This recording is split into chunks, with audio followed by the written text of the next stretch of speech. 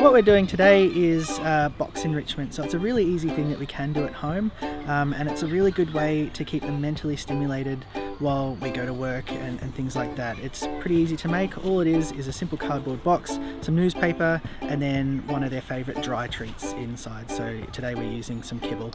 The reason we use a dry treat is just so it doesn't stick to any of their paper and make sure that they don't ingest any of that paper as well.